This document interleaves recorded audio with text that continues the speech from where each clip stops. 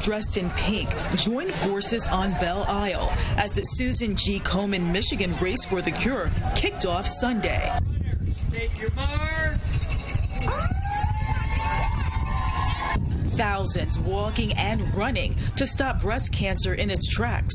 People like Oliver Fisher and his family, who understand the reality of breast cancer, can sometimes be devastating after losing his wife Shanna and mother to his kids. A year ago, today, we were here. We did the walk together with the family and our big group of people.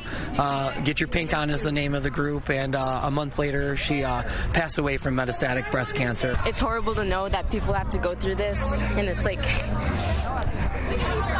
That pain, that loss of a loved one who can never be replaced is why this family fights to end this disease. We would not want another family to have to go through what we have gone through, so anytime we could find a cure for something like this and not watch a loved one pass away or have to deal with the grief of losing a loved one, I mean, anything that we could do to raise money to find a cure is obviously a great cause. It's estimated that nearly 4,500 people came out to Belle Isle to support this effort, many cancer survivors. And I've had 5 surgeries, but I'm doing great. A sea of pink showcased in spirited and vibrant attire was on display among the participants, raising money to fight breast cancer. I just think that the Detroit community coming together in support of the breast cancer community, of each other, of the people that we've lost, it's just been a magical day.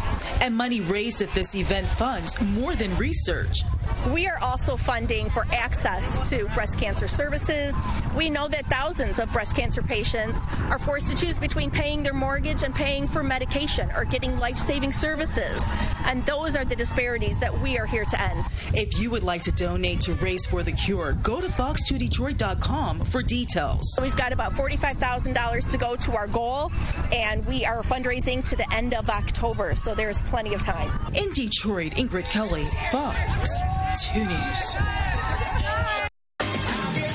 You are taking a live look right now at our downtown